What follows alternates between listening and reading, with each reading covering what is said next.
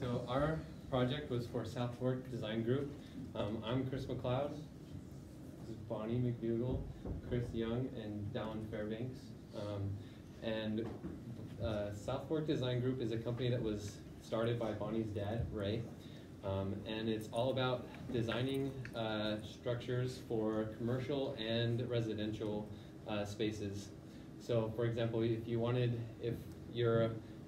family was getting bigger, or your business was getting bigger, or your wallet's just getting bigger, and you want to, build a big house or a nice office, then you would come to Bonnie's dad and you would design a brand new space. So this is an example of a house that they have recently designed, and as you can tell, it's very nice. They also make 3D models, so you come to them and they design it, and they'll make a 3D model so you can see what your house looks like, and you can kind of explore all of the options of what you want before you build it, so make sure that it'll look exactly like you want it to. South Fork Design Group was started in 2006 by Bonnie's dad, all by himself. He just worked by himself, but slowly it's grown a little bit. So now he has 5 draftsmen that help him design. So people will come into his business, they'll talk to the draftsman will help design, and now Ray works as the engineer. So after the draftsmen kind of go through an initial design, they'll go to Ray and kind of he'll go over the designs. And then he also has now hired an office manager, which they're kind of in between office managers right now. So the office manager helps them kind of keep everything in order.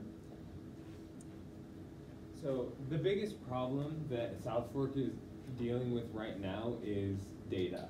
They don't have any data tracking. Well, they do have data, but they don't have an effective means of tracking and storing and then reading data to make informed business decisions. For example, Ray has been, for basically since the inception of the company, using square footage to estimate labor hours in the design, and just multiplying those labor hours by a fixed hourly rate for each designer, and that's how he's been determining cost.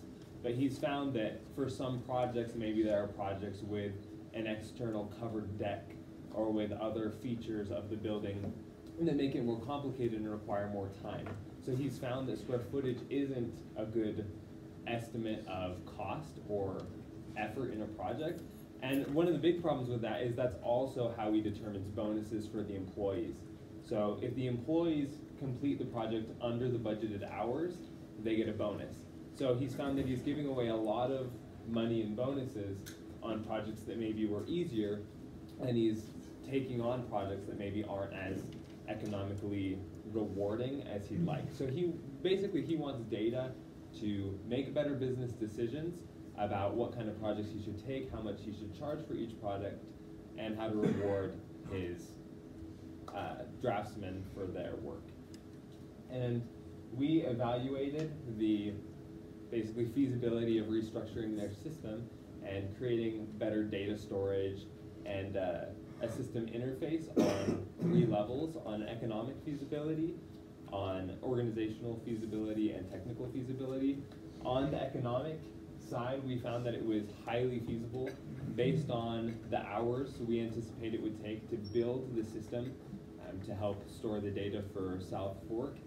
We came up with a total cost of $2,240, and compared to South Fork's 2018 net income, which was $115,000, and we find that they definitely have the funds necessary to make this change. In addition, like I mentioned, this project will help them take on more profitable projects in the future, which will increase revenue, and it will decrease the amount they're spending to pay draftsmen for their bonuses, because we'll have better metrics for gauging employee performance.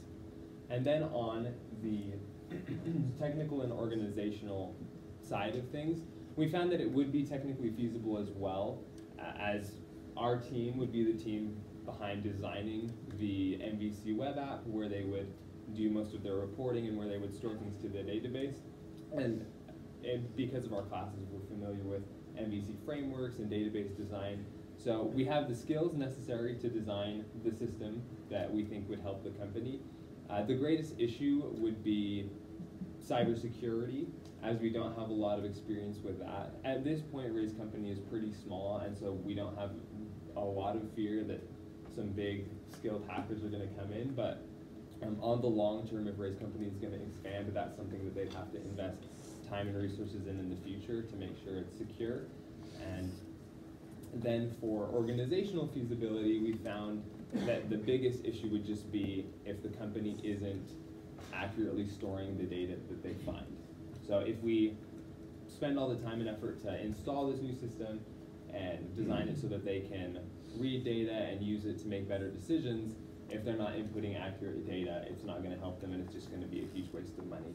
But we think that if we design the database and the MVC web app well, they're not going to be able to input very much erroneous data, and it should be pretty manageable. So overall, we found this project should be very feasible. Right, so like Dallin and Chris talked about, this is the main process of SolidWorks design. A client will contact the office manager via email or phone and set up an appointment with a draftsman.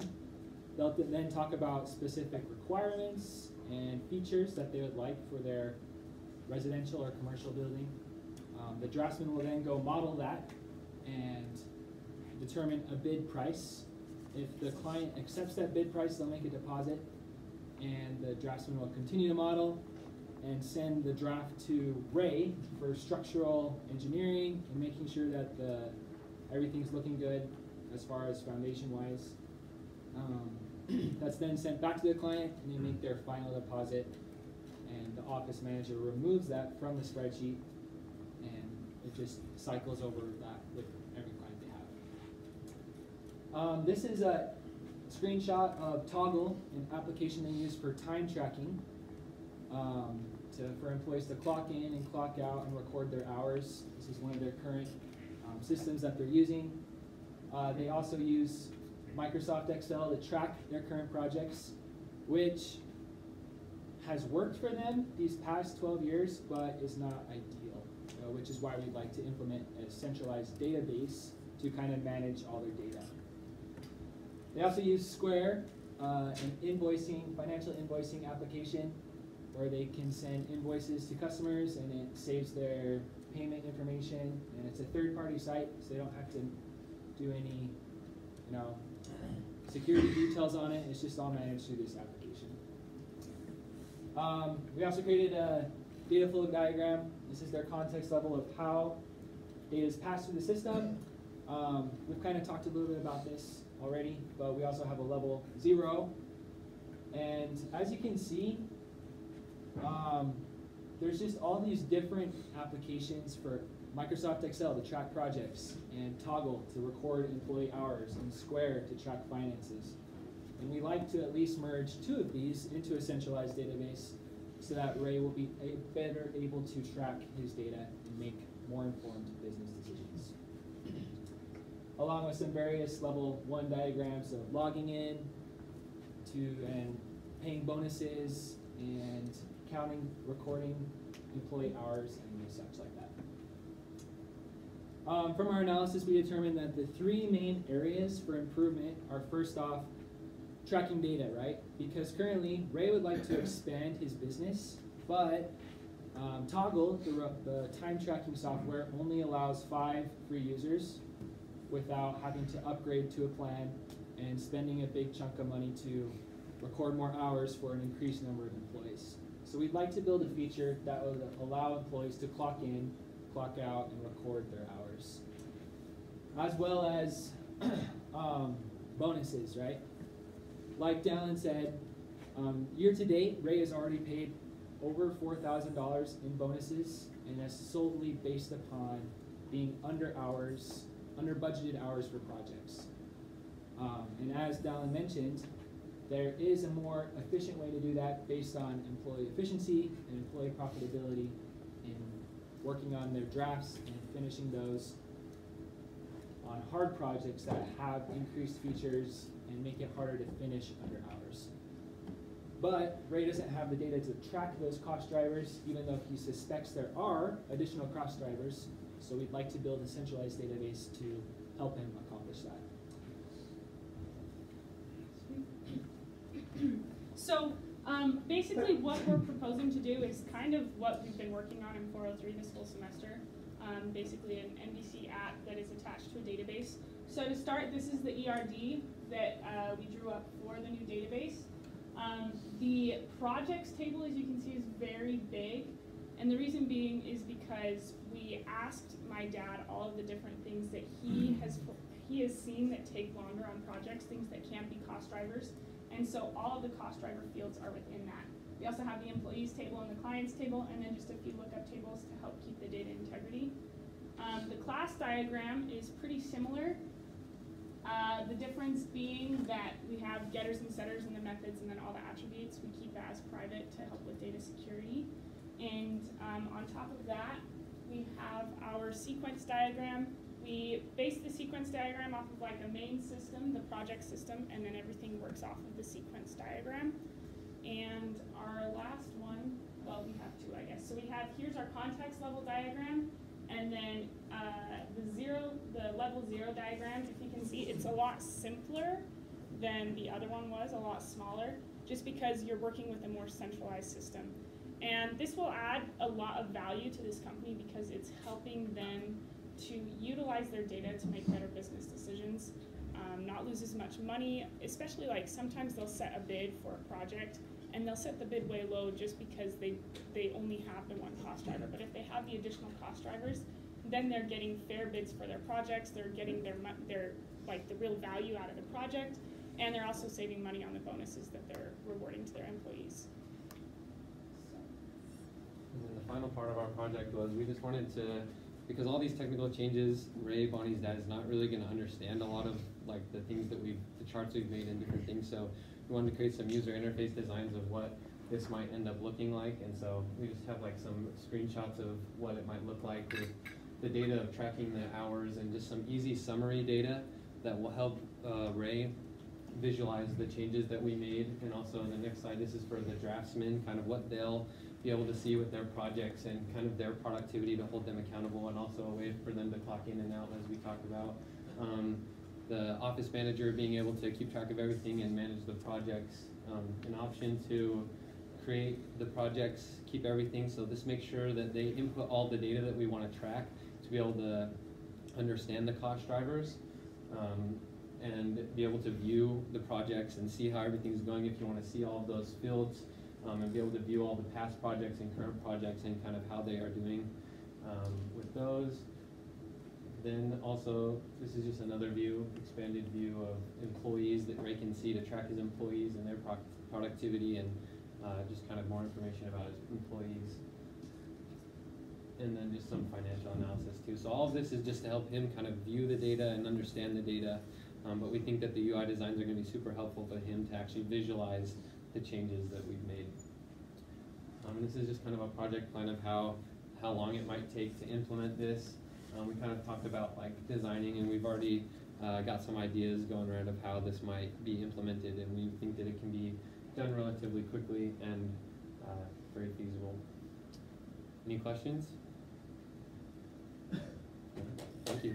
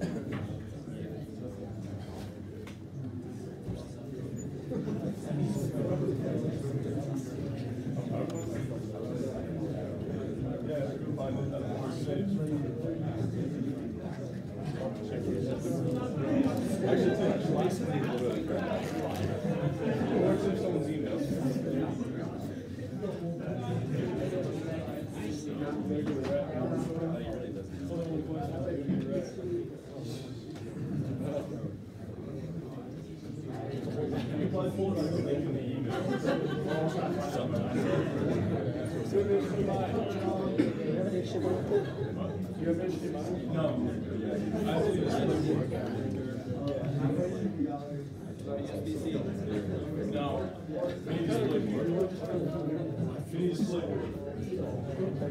Hey, I can just use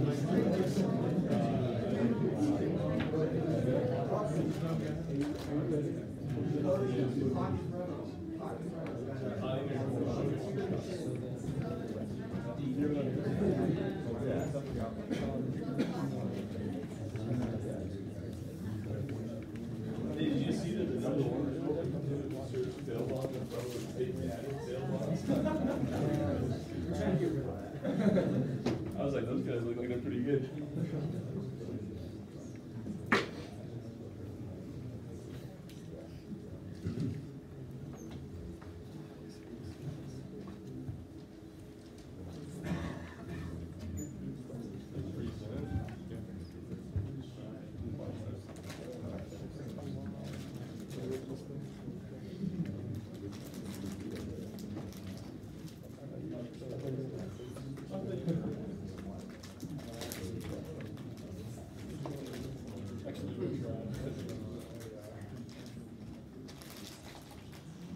All right. Oh, that's a lot of air. Okay, should we go? All right. So we did our project on Bit49, and we'll talk a little bit more about who they are. But for those who don't know us, my name is Jacoby. I'm Andre. I'm Will. And I'm Spencer. Since every team needs a little catchy thing for you to remember us, our initials spell JAWS, and we thought that was important. So. All right, so a little bit of background on Bit49. So they're a cryptocurrency mining service. And so what happens is clients can pay Bit49 to host or basically provide electricity to these mining rigs, which are machines that mine cryptocurrency. They're a small startup, kind of based out of the Provo area. Some BYU grads started it, and they have mining locations or big warehouses where they have these machines in both Russia and Colorado. So a client can buy these mining rigs either on their own or through Bit49. And Bit49's main service is just to provide electricity at a certain wattage so that these computers can run. And one of their main goals as a company is to make the most high-performing, reliable, and user-friendly mining solutions possible. So cryptocurrency and cryptocurrency mining is kind of a new concept, kind of foreign concept to most people. So we wanted to do a short little activity to kind of explain kind of what mining is, what Bitcoin or cryptocurrency mining is. So if everybody, you can use your head, paper, calculator, or whatever, but we want you guys to solve this equation. And then just raise your hand when you're done. Raise your hand when you're done. All right, Mason, what's your answer? 76. Nope. Close. You do this.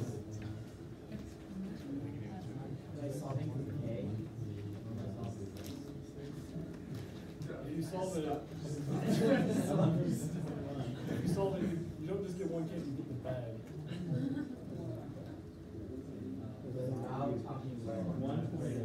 Yeah, I don't know the symbols are, to be honest. So.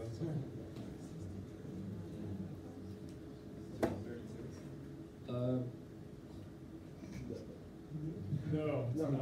That's okay though. 82. No. 188.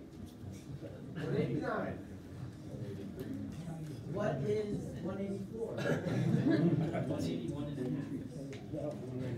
198. Yes, we have a winner. All right. Here's a bag of candy. Perfect. If you want to So- be nice, you can pass it around. What was it? But it's up to you, 198. really.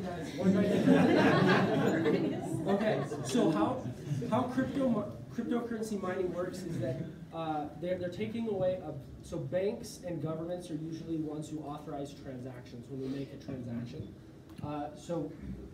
Basically networks of computers, all these computers solve complicated math algorithms to validate a transaction when it's made online. And so that's what these mining rigs do, is they're solving math equations to verify transactions when it's done over cryptocurrency. So as far as Bit49's structure goes,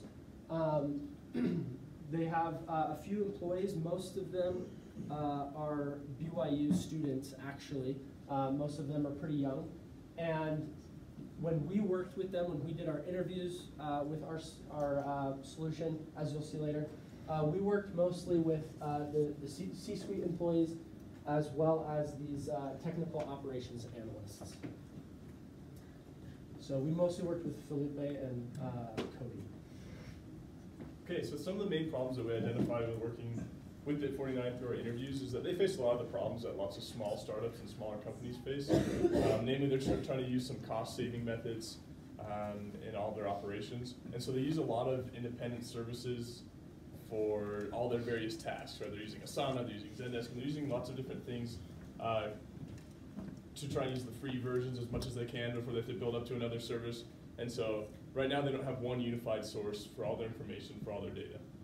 The next thing that we also notice is when they're logging a lot of this information about customer purchases and transactions and problems and repairs, they're recording everything just in Google Drive and Google Sheets, which is probably better than a filing cabinet, but it's still, these Google Sheets take forever to load whenever they pull them up. They're not a very reliable source, and so everyone just has access to these sheets and can accidentally delete a formula or delete an equation and throw off the integrity of all their data.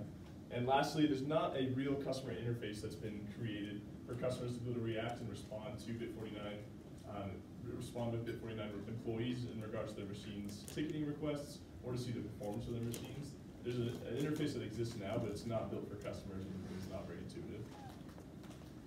And so here's just a quick overview of the different systems that we were looking at. As you can see, there's just some Google Sheets and things on here. If you go through, you can see some of them pop up. But essentially, this is how they store all their data in Google Sheets and GitHub,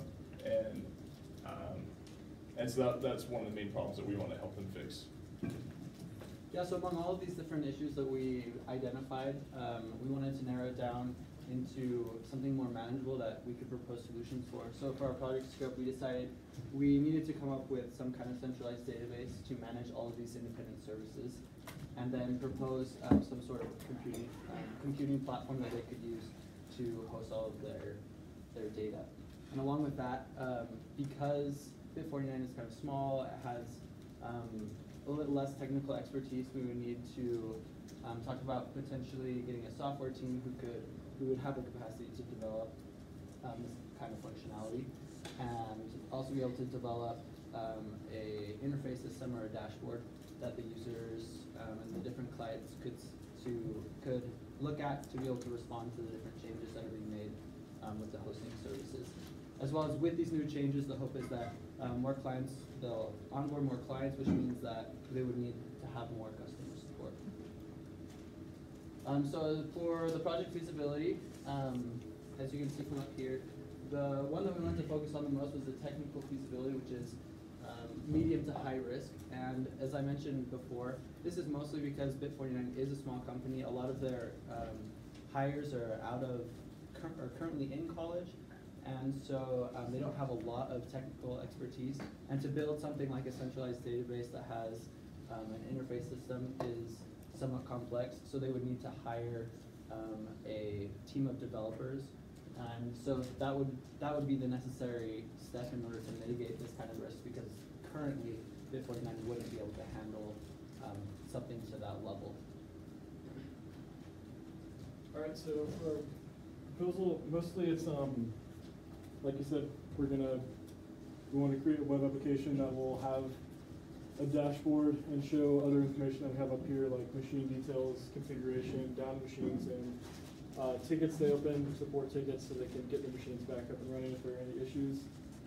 And then here are all the data sources where we get that from. And yeah. So here's the context diagram of the new data flow. Everything would be going in and out of the web application. You can see the request that the customer would make, and it would then go to all these other entities. one really important thing we thought is whenever a customer creates a support ticket, so the problem is these mining rigs can go down pretty easily sometimes, and customers aren't very happy about that because when the machines are down, they're not mining and they're not getting Bitcoin like they want to, and that's not good. So they'll create support tickets, and sometimes there's a pretty big lag time between when the machine's actually down and is able to get fixed by on-site technicians. And so one big thing we thought was important is whenever a customer did create a ticket to fix a machine, that the on-site technicians in Russia or Colorado would also be notified of that issue. And then the rest of this is pretty much things that were already being done, but just all in one centralized location rather than all these different Google Sheets and other places in Google Drive. And then here's the new, they don't have any databases set up, so with the database, we have an ERD to show the relationships between certain tables. At this point, not super complex. I'm sure it would become more and more complex, but this is just a baseline. And these are all stored on separate Google Sheets and different websites. Yeah, currently. It's really difficult to look at. All right, so we have a prototype for the web application on Figma. So yeah, we'd assume that when they come to the application, they have a login. They come and log in. Spencer just logged in, as you can see. And then yeah, they just have a dashboard where they can see the performance of their mining rigs. And then on the next screen, they can see more details about their different machines. Then they can go to configuration, configure their machines, and then see a list of currently unavailable or down machines. And then from here, they can either create tickets or they can go to tickets and see their currently open tickets and create ticket and then ticket details. Yeah.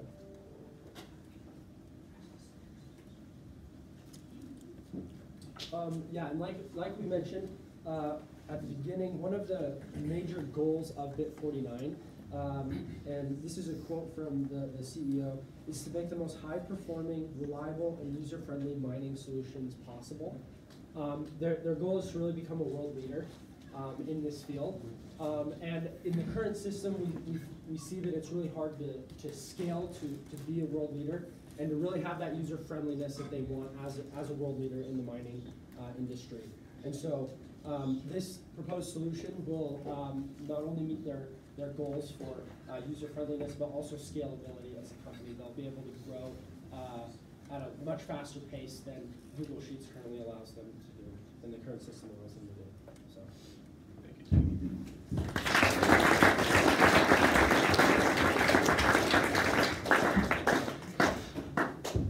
Does it strike you guys that there's some irony that a technology company needs some technology help?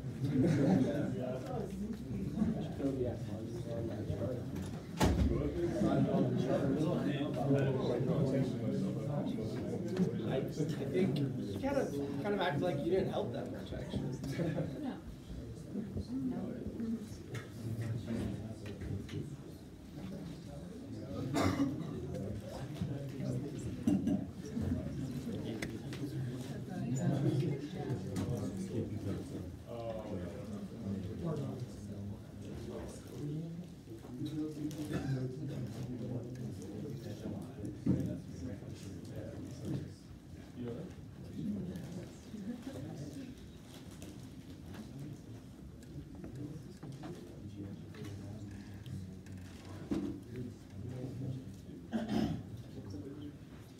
All right, well, welcome to our presentation today.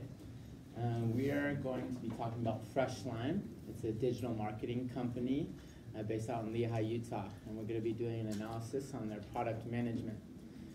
Fresh Lime is currently just finished its Series A round of funding, and so it's growing really fast from a startup to just a well-established, fast-growing company. They have about 50 to 100 employees, and they're based out in Lehi, Utah, in the heart of Silicon Slopes. Fresh Lime is mainly comprised of their three main systems and their operations, their development, and then their C-suite. And that's who we mainly worked with at the company, is their CEO, Jay Bean, and his two predecessors, Craig Miwa and Chris Stevens. They actually have both worked with Jay Bean on 2 or 3 former startup companies. And so the Fresh Lime business is very startup oriented. But I'm just going to give you a quick overview of our team. I'm going to be giving you just brief context about the company, and Logan's going to go on and give you a business case and more detail about why we were there. And then Tyler will take it off to give you more of an analysis of what we did and our proposed solutions, and then Ben will conclude. As I was saying earlier, Fresh Lime is very startup oriented. They tailor their customers to small businesses. And what they mainly focus on is trying to help businesses engage with their customers. And so the main focus of their business is a messaging platform to help initiate that engagement. Awesome. So we spent the majority of our time talking to Josh Solomon, who's the head of product. He was down here in the left corner of the screen, and their product development is really broken up into 2 different phases. He's part of the primary, or the first phase, and I'll get into more details with that. But just to give more background on this company, Fresh Lime is a customer retention program. They put up chatbots on websites. They help really bridge a gap between a consumer that's becoming more and more, that takes more and more of a liking to text messages rather than phone calls. Just some stats to support their business model. 90% of consumers now would prefer to text a company rather than call a company. But 91% of companies don't have the capacity to do web chats or web messaging.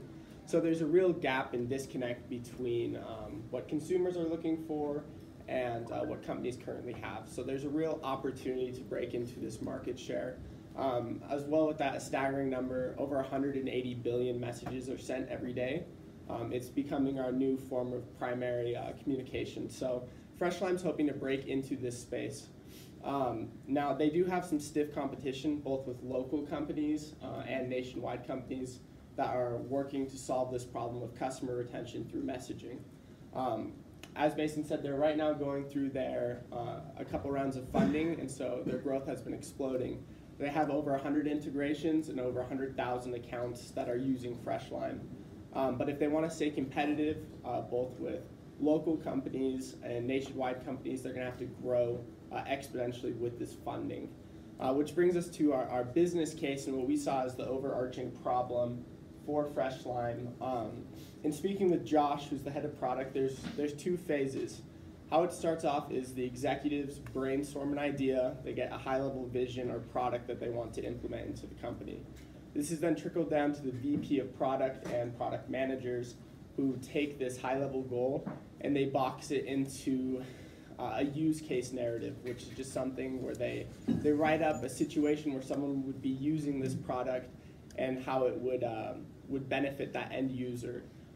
This serves as a kind of check sheet or requirements for the development team. So as it works its way through the product managers, it's something called the discovery phase, or the creating of the actual product narrative. When it's passed off to the development team, it's called the delivery phase, which is where they're actually going to be creating the product, developing the product. And this is where we have the big breakup between the two. There's no communication from that product. After product sends over their use case or their development request, there's no communication back to the product manager. This is problematic because product managers don't know what happened to their project, if it was rejected, why it was rejected, and when sponsored executives come asking what happened with their idea, product managers have to dig through backlogs or hunt down dev team members to find out where the project is in the process or why it was rejected. Exactly. And so this is more of an in-depth look of what Logan was talking about. As you mentioned, there's 3 distinct teams. There's the executives, the product manager, and the development team. And as you can see, the development team, the product manager will send off a request to the development team, where then it will undergo a grooming process is what they call it. And there the projects will be risk ranked and prioritized, and then decided if they'll go on this 2-week sprint. In this sprint, they try to get as many products done as possible, but some do not get complete in this time frame, in which case in the current system, the product will go back to the top, to the development team again, where it does the same process, the grooming, decide if it's going to go in this 2-week sprint, and then repeat as many times as necessary until the project gets done. The second part is once a project is finished, it goes to the QA team where they run the test, find if there's any bugs. In this case, if a project is deemed to have bugs and is not passable, it will also go back to the development team, and they'll fix the bugs, update it as needed, and this process repeats as many times as necessary. So we actually want to highlight this. As you can see, there's really no communication in this process between the development team and the product manager. He's not aware of anything that happens, all these project failures and reasons for delays. So our new proposed solution, and the context level is actually really simple. The only thing different is that now, instead of just a development request going in, there's also a task progress report coming back to the product manager. And this on a finer scale happens like this.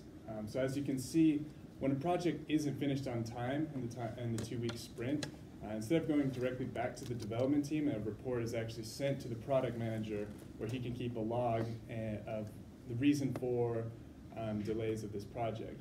Once it's gone through the product manager, then it goes back to the development team, and this process will repeat as many times as necessary. A similar thing happens to the QA team. When they don't pass a project because of bugs or other fixes needed, a report is also sent to the product manager where he can assess the reason why it wasn't passed and other data is needed, and then it's sent back to the development team, and this process is repeated. So this is super crucial because with this information, first the product manager will be updated and informed on the status of his projects that he's pushed through, and also in the future he'll be able to make better estimates on similar projects and as far as scope, schedule, and resources for these different projects that he's going to approve. So just to kind of continue on what Tyler's talking about, you can tell that the product manager, the lack of communication within Fresh Lime really hurts the product manager. So we talked to Josh a lot, and he told us all about his frustrations of having no idea if a project is doing well or not. Sometimes the project wasn't even being worked on, it had failed, and he literally had no idea. So it's impossible for him to know when he can start new projects or how he can report that information to the executive. So that's, with this use case, you can see we added this down here at the bottom. The product manager will record the task completion data, and that data can go to the executive so that if they want to start new projects, it makes it possible. And with this, just with our update in the software, in terms of like feasibility, economically, it will be very good for Fresh Lime because it's not going to be a high-cost project. The software that they use at Fresh Lime is in-house, and so we recommend them to just use developers that already have familiarity with their software. So it's also not a huge project. Really, we just need to change the software so that there is just more communication between the three parties. And so, as you can see, after we implement these changes, Fresh Lime will be moving fast from a startup to a large company with great future. So we're excited for them to implement our ideas. Thank you.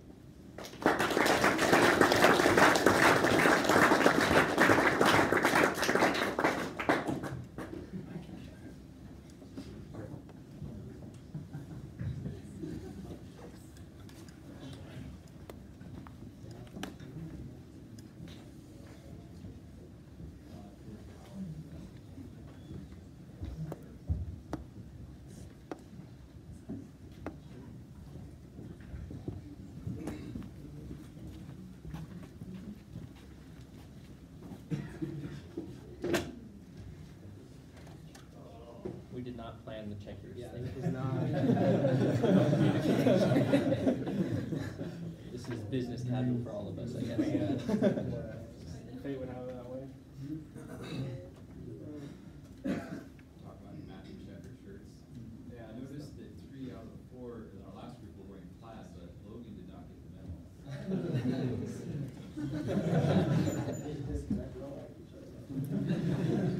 All right.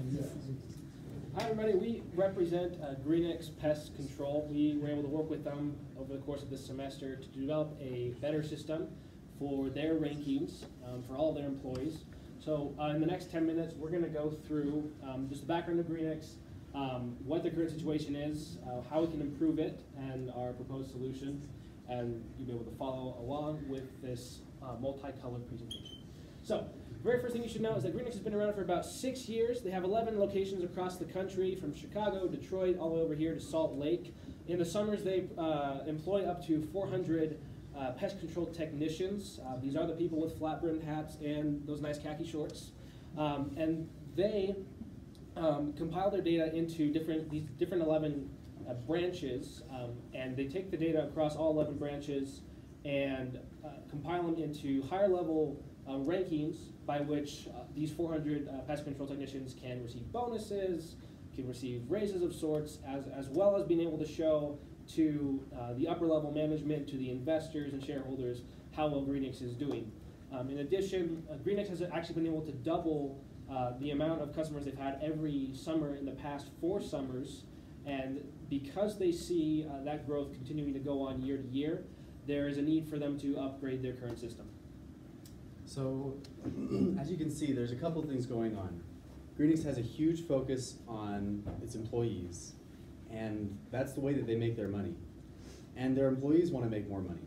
And so Greenix has been trying to recognize their employees for the work that they're doing. The second thing is that they're growing a lot. And so their current systems aren't going to be able to manage what they need. What they're trying to do is find employee statistics from all their different softwares and pull it into one report where they can see exactly who's doing well and reward those employees. So the current solution is you have one employee who gets on his computer and logs into each of the 4 different systems and downloads and exports 8 different reports and throws them all into an Excel sheet and then runs analysis on it and then gives that report to his manager. And it can take hours. So what we're proposing is, is basically to create something that requires minimal human input and doesn't have a human as the primary mover. See, all these different systems have APIs already that can gather the data. So we want to leverage those APIs, put them into a relational database, and then produce real-time metrics so that somebody can log onto the system and immediately see exactly what they need to do. So economically, they don't have developers in-house right now who can really do it. So we would have to produce a team that can take care of that. So not a whole lot of risk. It just takes a little bit of economic effort. Technical risk is related to that. And operationally, they would be thrilled to have this. Anything is better than the situation that they have right now. So the solution that we propose is basically to use the APIs to automatically retrieve the data, store it in an AWS resource, and then create a simple website where management can go on and find all the rankings that they need. Great. So to go over the current system a little bit, some of the metrics that they're using to rank their employees are the ones on the screen. Jobs per hour is pretty simple. It's how many jobs does a technician complete in an hour. Annualized cancel rate is how many customers are canceling their accounts after a certain technician has serviced that account, and then multiplied by 12 to show what percentage of your customer pool would be gone at the end of the year if you didn't add more accounts. Reservice rate, Greenix offers free reservices if a customer is dissatisfied with the service that they received. So that counts negatively towards an employee. If they do a bad job, then Greenix wants to know how many of their customers are having to be reserviced after they do the pest control. Customer feedback score is just that. It's a 0 to 10 scale of how how satisfied was the customer with the technician that day. And sales revenue generated is how many dollars of accounts that the service technician will add. That typically comes from adding an additional service, upgrading the service that a customer already has. And completion rate is a branch level metric that shows the pace of the branch, whether they're going to complete all of the scheduled jobs for the month or if they're behind or ahead of that schedule. So here's a data flow diagram of how the system currently works to gather all of that data to produce those metrics. As you can see, there are 4 different softwares, the main driver being the scheduling software that has the most reports. Each of these data flows is a CSV. It's downloaded from that third-party software that they subscribe to, and then pasted into the processing system, which is an Excel template that does all those calculations, and then it spits out a PDF report that is sent out to the entire company of which professionals are ranked where and how they're doing on those metrics. So here's a more visual representation of that same thing, is the different softwares that they're using, all put into Excel with one guy doing all of the moving and the copying and pasting. This activity diagram shows the process that this systems analyst goes through, this operational analyst, to produce these rankings. It's kind of small, so you won't be able to read it, but basically you can see that there are six reports that he does at once. The order of them doesn't matter, just going to different tabs and downloading them, and then one by one sequentially dropping them into the Excel sheet and running the rankings, as they're called. For context, this Excel sheet, I'd never seen one that big in my life. It has 43 different worksheet tabs, and one of these reports can get up to 170,000 rows. So this Excel document typically takes at least 7 minutes just to calculate when you change one cell, and frequently will time out and break. But then it magically comes back. So it's a very fragile process that Misa's going to talk about. So I'd like to go over 6 main areas of improvement for the current rankings calculation process. So number 1 is obviously the room for human error, because the operations analyst has to manually input, copy and paste multiple reports into an Excel spreadsheet. The operations analyst also has to manually type in the completion report into the Excel spreadsheet. So that causes a very high percentage or high possibility of having some sort of error within the calculation. Number 2 would be the dependency on the analyst's computer capability.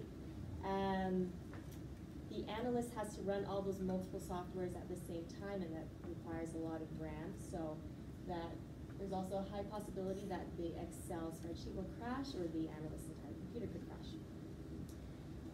The current process also requires files of different sizes and types to be consolidated, whereas if all that information were consolidated in the first place and in the same source, that would make the process a lot more efficient.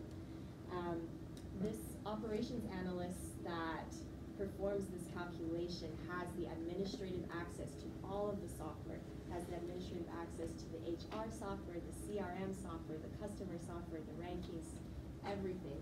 And so if this one analyst's credentials were to be compromised, then the entire company's information would also be compromised. The metrics of this current system, the current data that comes in is about 2 days old, and the company is requesting to have a system that will allow real-time metrics so that they can have a current snapshot of the company's service provider standings. And lastly, the amount of time that it takes to perform the calculation, it takes up a lot of time for this operational analyst every single day to perform this calculation in the Excel spreadsheet that we have. And so McKay will go over our proposed solution, which should help to remediate a lot of those issues that I just discussed. So to display our system, we chose not to use a data flow diagram because the data flow is pretty much the same both before and after we have implemented our process. Using a sequence diagram, so we can see here that the operations analyst has less input into the system per se. Most everything is now automated by a new report system where it loops through each individual report on one database, compiles the information from the other database, and then compiles everything into one report that is then turned over to the operations analyst. And this solves a security problem because he's not going out and directly accessing every single one of those databases through a login portal. It also cleans up the report runtime, because think about, again, those 170,000 rows within Excel. If all that is on your clipboard on your machine, it's going to bog down how quickly you can copy paste and move things into one consolidated report. So automation is the main focus and feature of this system. It's what we're striving for, and we believe that Greenix is going to love the format that we've chosen for them. Grant's going to talk a little bit about how we're going to implement that system. Okay. Yes, and the first thing I'm going to do is let Lisa show our mock-ups, yeah. Okay, so this is just a simple mock-up of probably a login screen that certain employees can have access to. They can log in, and mock-up. So this is just a simple mock-up of what it could look like. This contains all of the reports that we discussed earlier, all the 8 different reports, and also a dashboard, and so that they can visually see all the information and also see the rankings calculations as well within that rankings tab. Just very simple mock-ups of what it could look like.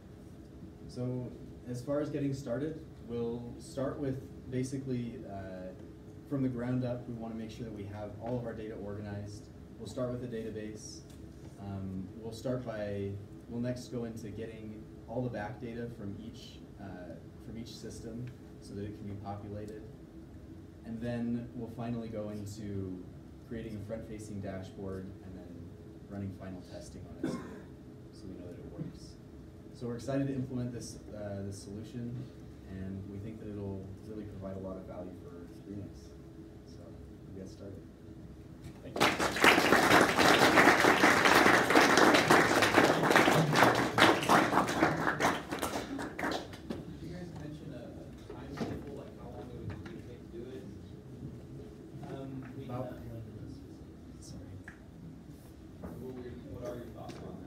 We think it would take about 5 minutes to get through the whole.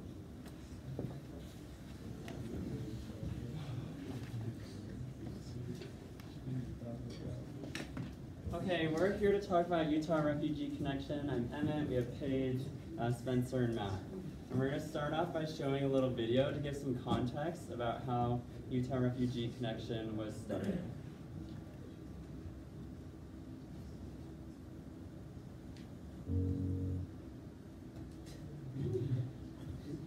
End of video.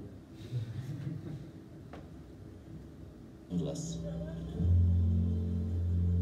Begin on your knees in prayer. Then think in terms of doing something close to home, in your own community, where you will find people who need help in adapting to their new circumstances. Like countless thousands before them, this will be a period, we hope a short period in their lives. Some of them will go on to be Nobel laureates, public servants, physicians, scientists, musicians, artists, religious leaders, and contributors in other fields. Indeed, many of them were these things before they lost everything. This moment does not define them, but our response will help define us. Millions of refugees worldwide, whose stories no longer make the news, are still in desperate need of help. You might help resettle refugees, learn their host country language, update their work skills, or practice job interviewing. You could offer to mentor a family or a single mother as they transition to an unfamiliar culture, even with something as simple as accompanying them to the grocery store or to school. Some wards and states have existing, trusted organizations to partner with. And according to your circumstances, you can give to the Church's extraordinary humanitarian effort. Okay, so Utah Refugee Connection was founded in 2009, but it wasn't until Elder Keaton gave this talk in 2016 that they were able to gain funding and support from local government officials, and the church, which provided a lot of funding. Currently, Utah Refugee Connection has 4 employees. They log tens of thousands of volunteer hours, and their main goal of what they do is provide cleaning supplies, home supplies, and other basic needs for refugees. And the way that a refugee can receive these supplies and goods is through attending classes to help them become more self-sufficient in the community, including English classes, typing classes, resume and job building classes as well. So we're going to be talking about this whole system. Okay, so in our analysis, we identified 2 systems that really need change within Utah Refugee Connection. The first system is the donation system, where donors will come into the share house and donate goods for the refugees. And then the second system is the refugee information system, when refugees come to the share house with their course information and they come to get donations. And all this information is kind of transferred into the system in ways that really need to be changed. So the first part is we conducted a feasibility analysis of these 2 systems. We really want to rework both of the systems because of the nature. They only have 4 employees and they're serving many refugees, and they want to serve more. So the first part is technical feasibility. We included a little meme here. Unfortunately, Utah Refugee Connection does not have the technical capability to build the system, so we recommend to them to hire a third party to build the system for them. We put it as a medium risk just because their employees are technologically illiterate, and so if there were problems with the program in the future, they'd rely heavily on IT support and upon the company who built it for them. Their economic feasibility, so currently one of the employees spends 10 to 15 to 20 hours a week working with the information that is given through paper sheets and whatnot. And they have a budget of $6,000 to incorporate a new electronic version in our proposed system, and we believe that within 5 to 11 months they'll be able to break even on the $6,000 saved in employee wages. As far as organizational feasibility, we do have it as a medium because, like Matt said, they are technologically not able to do it themselves, but they are definitely willing and really want the solution. We've been working with Ann Parks, who does most of the analysis and the gathering of the data, and she is really excited for a system that involves less of her and more automation.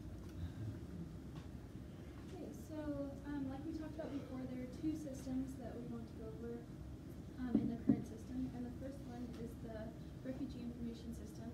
So when the refugee comes into the share house, they bring with them a paper form that is signed from the courses that they have gone to, and that is the evidence that the system administrator uses to give them these donations. And so if it's their first time in the share house, they will also fill out a paper form that has their information on it, and this paper form will then be transferred by hand into the Google Sheets that have been used for a long time and are very full of information. And so the data going into this system is the refugee course sheet and the refugee personal information that is given on the paper forms, as well as the supply request that is all put into these refugee information trackers to be generated into reports for the board of directors. As far as the current donation system, so the process kind of works as following. A donor will come in and they'll record their personal info as well as information about the donation that they're bringing in on a sheet of paper, and then a volunteer will go through thousands of sheets of paper of all the donor info and input that into a Google Sheet, and then from that Google Sheet, the system administrator has the task of cleaning that data, running analysis on it, and generating reports from it, which is a tedious process. So the data going into that system includes the donor info as well as the donation info, which is used to calculate donation cost estimates. And all 3 of those things go inside of the database or the Google Sheet. which is then used to generate reports, and those reports is given to the board of directors, and the board of directors uses that report to keep track of inventory and also request supplies as needed from volunteers. So as you can see, there are 5 main problems that we're dealing with at Utah Refugee Connection.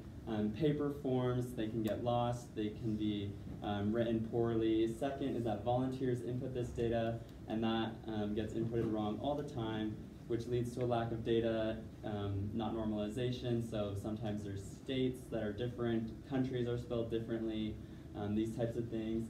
And then the Google Sheets are, like most other groups have seen, very big, unmanageable, and aren't able to have data analytics run on them. And so those are the 4 main systems that are wrong. And the 5th one is that there's no tracking of which refugees receive which goods. So you can't see a certain demographic needs a certain home good more than another. And so with our proposed system, we can improve these 5 areas. So for the first proposed, for the proposed refugee information system, basically this is an activity gram that walks us through the process of the vision that we have.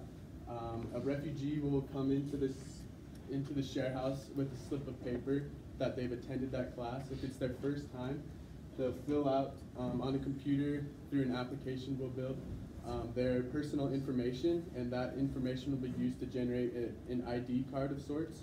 And then with that ID card, they'll go to the employee and they will give them that sheet of paper proving that they've attended classes, as well as listing the supplies that the refugee needs.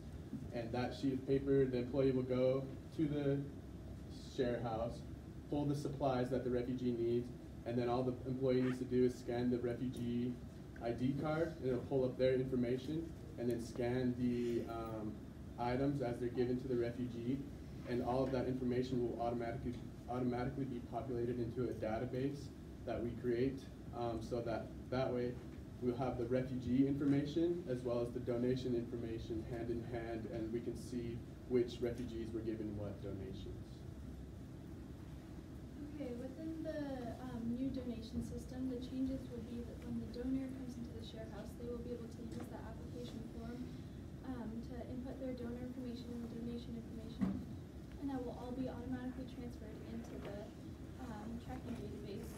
And another really important change is that with the barcodes on the donation items, the outgoing donation information will be able to be inputted automatically into the donations database to be tracked. And overall the system will have the ability to have queries run on it so that the system administrator can more easily generate reports for the board of directors. The key part of the whole system we're designing, of course, is the database. Instead of using different Excel sheets, or not even Excel sheets, Google Sheets, we designed a database that connects the refugee data and connects the item data, so that they can use those to generate real-time reports on their information that they can then use to present to the board of directors. And also, because they are a nonprofit, they have to present their data to the government and the tax information. So this will greatly help improve their process. So next we just have a mock-up of what the dashboard with all that data is. And that's something that would be part of the system, is they could have a data visualization dashboard.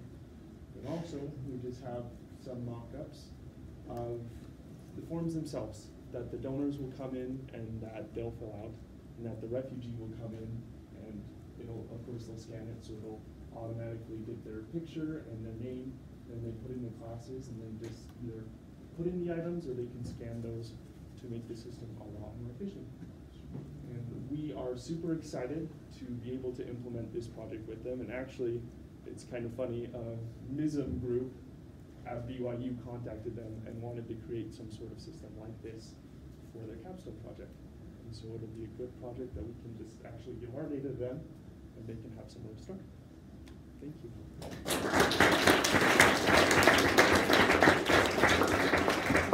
So did you talk to the MISM group, and is there a possibility you might leverage your work?